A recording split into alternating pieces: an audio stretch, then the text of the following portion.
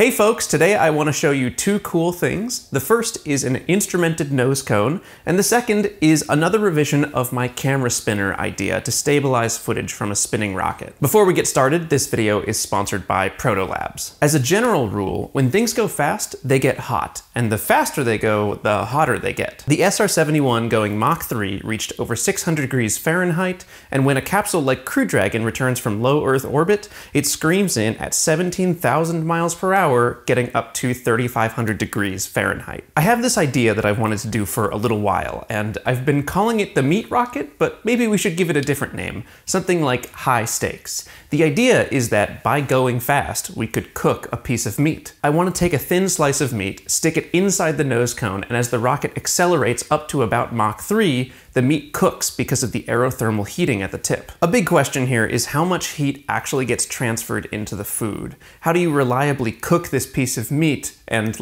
know that you're going to cook it? This is a difficult question to answer accurately. Modeling the heat transfer through a complex shape between the heat on the outside wall and the cooler inside wall is a question that usually gets answered with something like CFD. That's all well and good, but hear me out. You could also just fly it. You could just send it.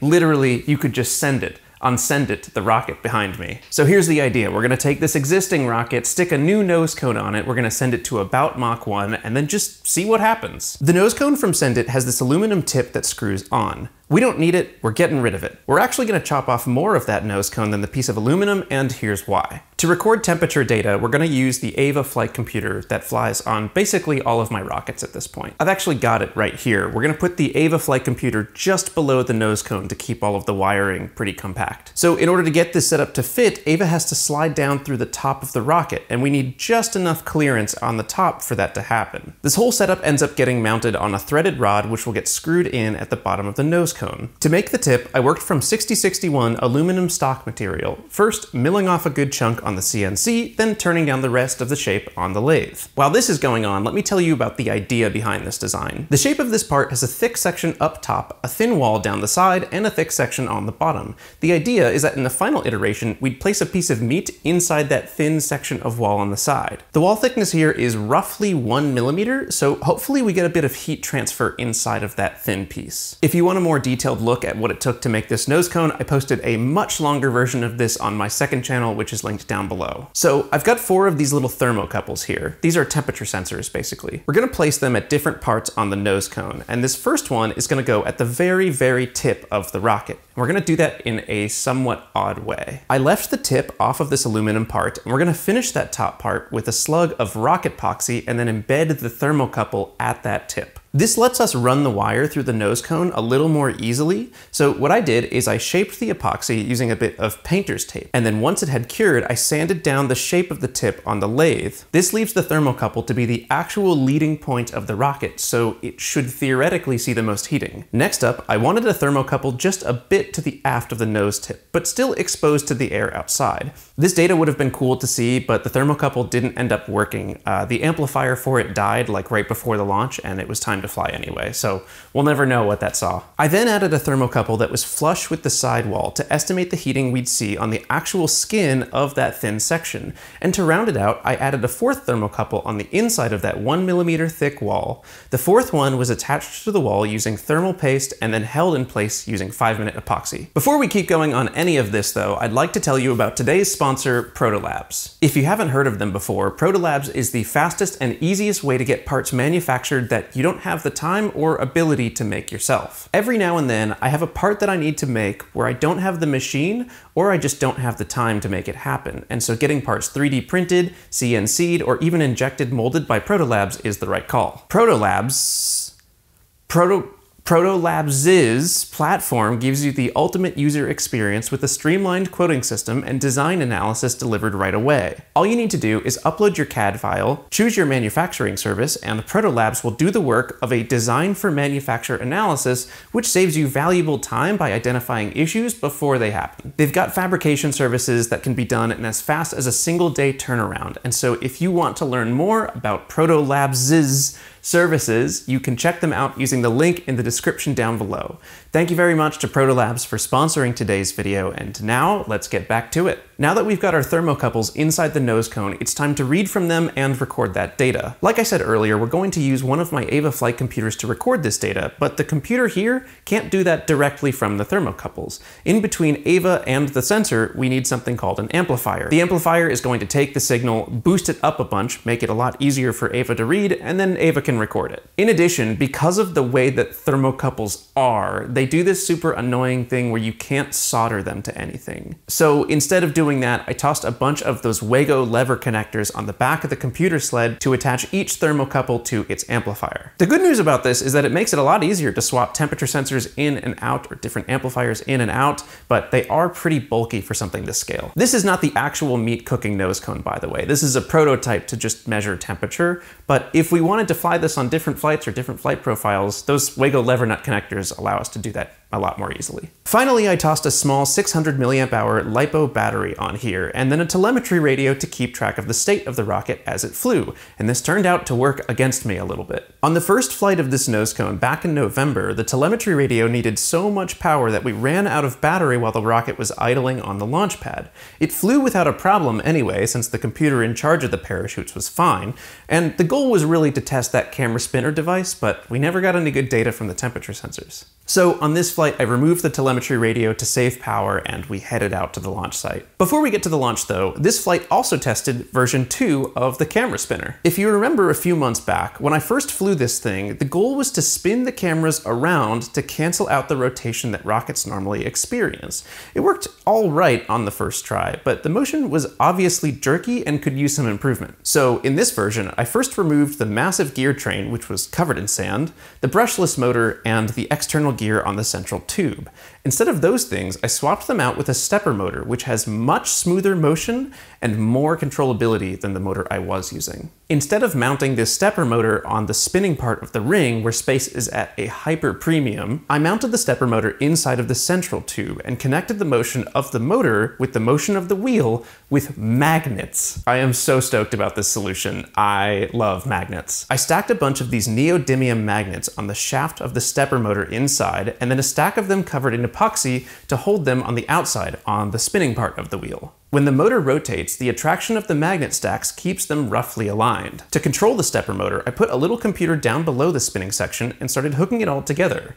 This setup needs a computer, an IMU, a stepper motor driver, and a battery. Space is at such a premium on the scale of a 4-inch rocket like this that I actually had to cut the lithium polymer battery open. I took an existing 3-cell LiPo and cut it open to keep it from scraping against the inside of the rocket, and this actually led to some jerky motion later on. You'll see. Mounting this new setup inside of the rocket was a bit of a challenge too. Last time we were able to use that massive threaded rod that ran through the central tube and compress it in order to keep the sections attached. But because that stepper motor is inside the tube, we can't do that anymore. I had to take the top and bottom couplers, then drill pass-through holes for the screws to attach the couplers to that central tube.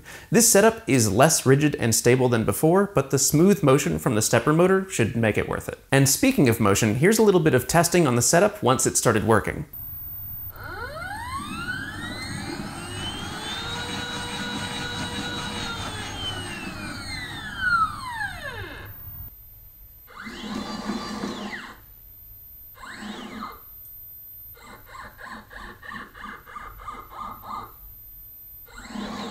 Before the flight, I wanted to test the rotation of the spinner. Last time I did this using my lathe, mounting this sideways, but instead of the lathe, I wanted something with a smoother transient from no rotation to fast rotation. I was able to do this using my record player, actually, and it worked pretty well. After a decent amount of tuning, I got it to work smoothly from slow speeds to high speeds using a sort of 2-mode control system. This is the final test of the spinner before flight. All right, so at slow speeds, all we're trying to do is maintain position.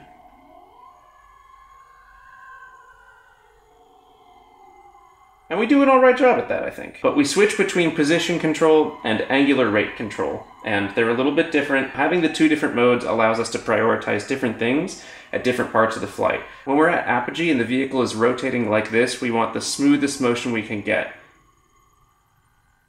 And that's what this position control mode allows for. But when we're spinning really fast, What we're trying to just focus on is angular rate, and sometimes you can see it skips, it's not perfect.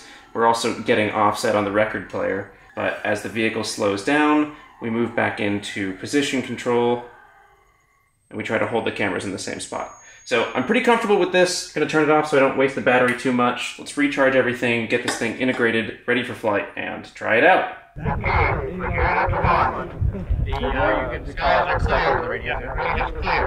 Yeah, we're looking at this thing going about 4,000 meters. In 5, 4, 3, 2, 1, 0.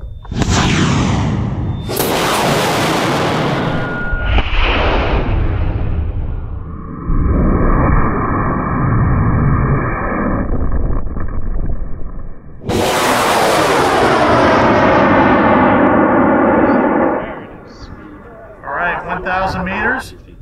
The flight went straight up to an apogee of 4 kilometers with a maximum speed of 362 meters per second, or just over Mach 1.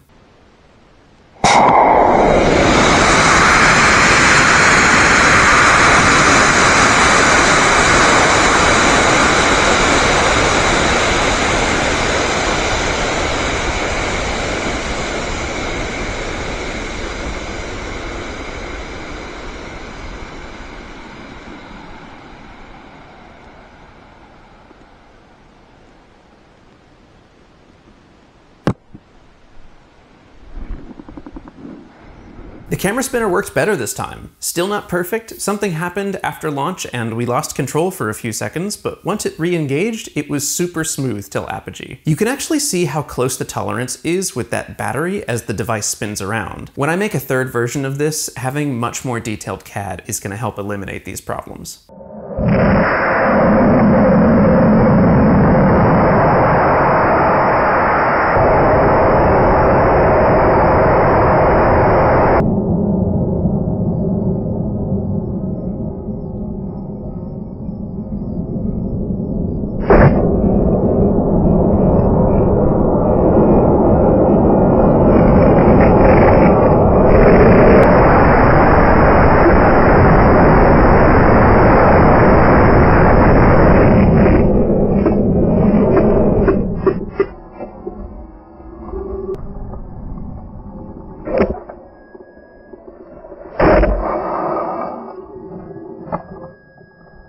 Overall, I am really pleased with the shots that I got here, and I am excited to make another version of this thing at some point. If you want to see the raw footage from this camera spinner, I've posted it on the BPS Shorts channel, which is also linked down below. And now to answer the big question, how hot does the tip of a rocket get? Well, at Mach 1.05, the tip got up to 136 degrees Fahrenheit.